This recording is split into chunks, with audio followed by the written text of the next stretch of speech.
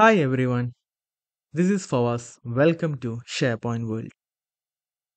Today I am going to show you how to implement a for each loop in Copilot Studio. Currently, Copilot Studio doesn't have a built-in option for this. So we will explore how we can achieve it. For today's requirement, I have a table that contains some names. For example, John, Jacob. Now I want to post these names as message. Specifically, I need three messages to be posted, one for each name. So let us see how we can implement a for each loop. Now I am creating a new topic and naming it get employee name.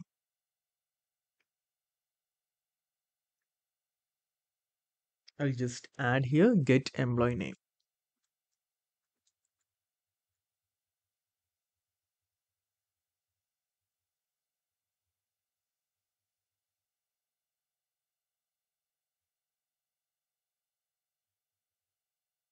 So I just saved the topic. Next, I am adding a variable to store the employee names. This variable will hold the table. So let me create that.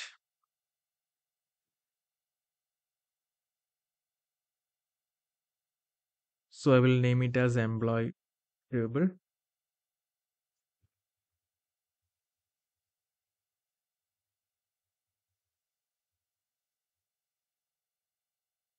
So I need some names here. So I already have some names. So let me copy this one.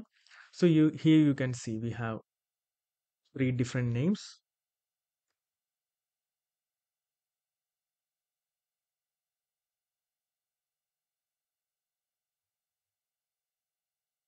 So now we added the names as well. So now here you can see we do not have any option to for each. So nothing is there. So let us see how we can implement. So to do this, click on the three dots more. Here we can open the code editor. So just click on open code editor. So now here you can paste the action or the kind for each. So now to achieve the for each, we have to add the kind and you can give any ID. So after for each, you can give it some random numbers. So I'm just saving this one. This is fine actually, the topic error that we can fix in the Copilot Studio.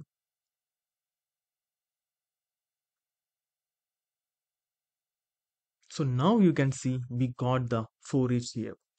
So let me try to add the employee here. I'm just selecting that employee table.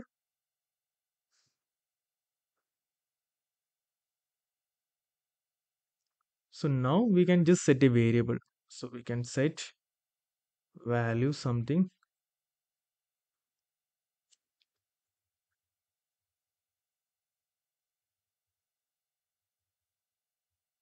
employee item.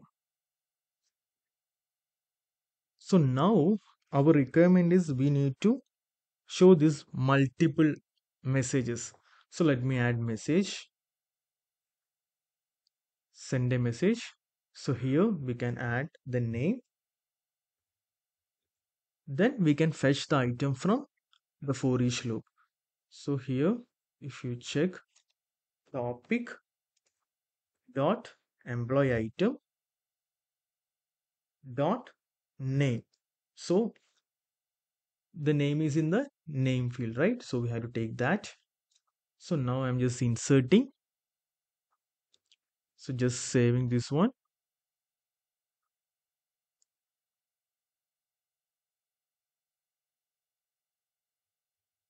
So let us try this. So let me call this topic. So here we can see we got the messages in separate.